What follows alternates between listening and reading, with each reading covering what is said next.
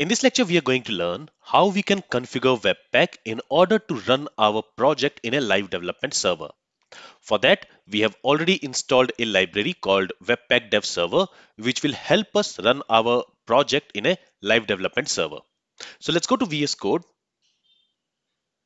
and currently we are running our project in this live development server. Now, this live development server, it is provided by VS Code extension called live server. So we are using this extension in order to run this project in a live development server environment. But instead of now using this live server, we are going to use Webpack. We are going to configure Webpack to run our project in a live development server provided by Webpack. For that, in the package.json file inside this scripts property, we are going to add one more property, and that is start. And to this, we are going to assign a string value, and there we will say Webpack serve. Let's save this file. And now here, now in order to compile and run this project, instead of using npm run build, we are going to use npm start.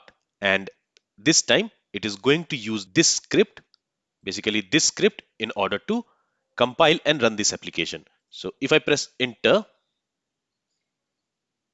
okay, so Webpack has started. If I scroll a little bit up, here you can see it says project is running at, and then this URL. If I copy this URL and if we paste it here in the address bar of the browser, it is not running it. So our application is not running at this location. That's because by default, what Webpack is doing is it is looking for the files in a public folder. But in our project, so as you can see, it is looking for a file in public folder in our project. But in our project, we don't have any public folder. Our files which we want to serve, it is present in the project folder directly. So we want to serve index.html file and style.css file. And in the index.html file, we are using our bundle.js file. So that also we want to execute.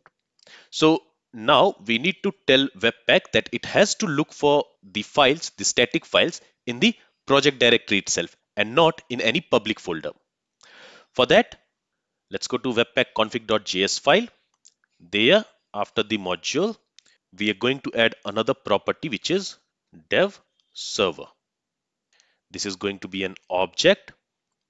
In that object, we are going to add another property called static.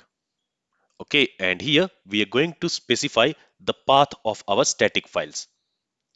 So here we need to specify the directory. To this, again, we need to specify the absolute path. So for that, we have this path variable here. On this path variable, again, we will call resolve method. And there, again, we are going to use __ dir name. So this is going to give us the absolute path of our project file. And it is this path, it is this directory where our static files are present.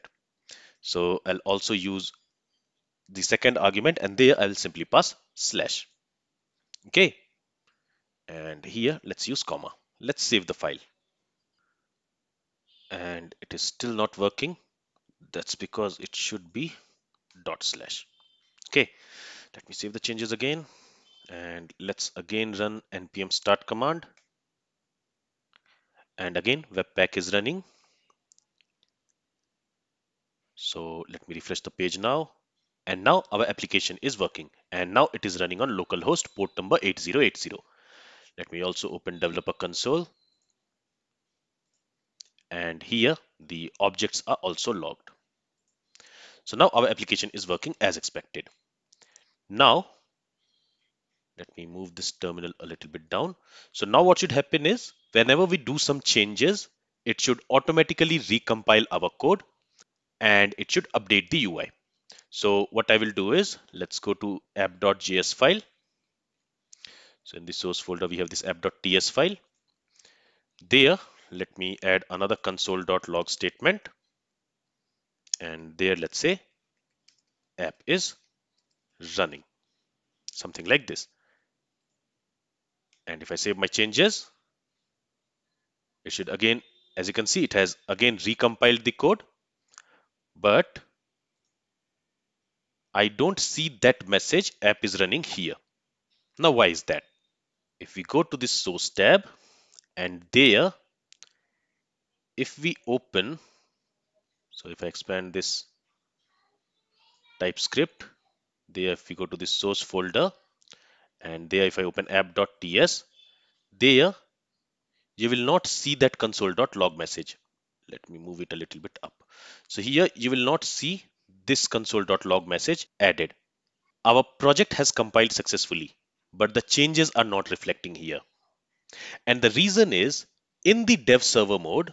So currently we are running our project in a dev server. So in this mode, the bundle is not generated in the disk. It gets generated in memory. Okay, so keep in mind that when we are running our application in dev server mode, the bundle is generated in memory only and not in a physical file path. And this dev server, it should read the bundled JavaScript file from that memory, but it is not doing that. In the memory, the file is generated, that's for sure, but the dev server is not reading the bundled file which is present in the memory. For that, what we need to do is, let's go to again webpack config.js, and there in this output property, let's go ahead and let's add one more property, and that is public path. And to this, we need to assign dist like this. And the reason why we have to add this configuration is because by default, the Webpack will not look for bundled JavaScript file in the dist folder. It will search for it in the same folder where the index.html file is present. Okay. And here we are telling Webpack to look for the bundled file in the dist folder. So with this, if I save the changes, the application should recompile. And now let's reload the page. And here we have an error and it says the mode option has not been set. So here we have a warning, but in the console you can see that now we are seeing this message app is running. Okay, now we have this warning because we also need to set the mode here. So mode can be either dev or production.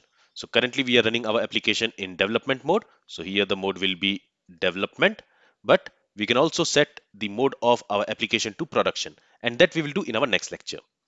With that, let me save the changes. And for some reason it is not recompiling. So let me again stop by pressing Ctrl C, and let me restart the application again by running npm start. And now there is no warning and our application is working as expected. And now we are running our application in a live development server provided by Webpack. Okay, so here we are using Webpack dev server in order to run our application in a live development server. Now, if we want to set the mode to production, in that case, we might need to adjust this workflow a little bit. And there we want a different output with more optimization.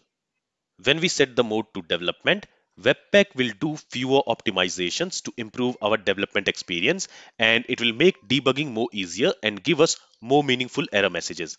But when we want to set the mode to production, there we want more optimization and we are not interested in debugging our code.